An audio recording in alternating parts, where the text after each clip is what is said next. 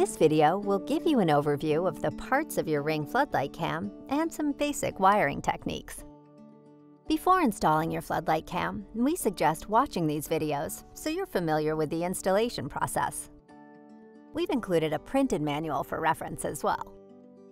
This is Ring Floodlight Cam. This is the camera. Here's the speaker. This is the motion sensor for the floodlights.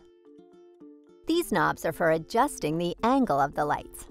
Loosen the knobs to point the lights straight up to get them out of the way during installation.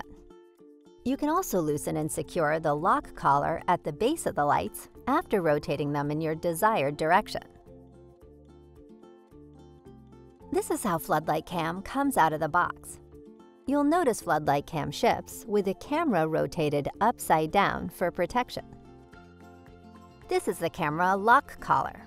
Loosen it so you can rotate the camera 180 degrees so that it's right side up. Then tighten the camera lock collar to hold the camera in place.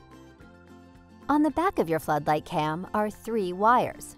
This black wire is the hot wire and will connect to the black wire in your junction box.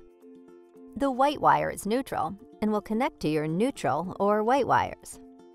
This copper wire is a ground. If your junction box doesn't have clearly colored black and white wires, consult with a licensed electrician. This is Floodlight Cam's mounting bracket, which will attach to your junction box using these mounting screws. You'll only need 2 screws to securely mount your bracket, but we're including 4 just in case you want to use more.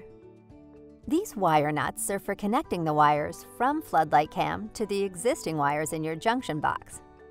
Using wire nuts to connect wires is simple. Just line up the ends of the wires you want to connect together, place them inside the wire nut, and twist clockwise until the wires are tightly secured. If you need to disconnect wires in a wire nut, simply twist counterclockwise, pull off the wire nut, and untwist the wires. This hook is for hanging your Floodlight Cam from the mounting bracket while you're connecting the wires. These small cap nuts will secure your Floodlight Cam to the bracket. You'll need to install your Floodlight Cam and wire it to power before you can complete the in-app setup.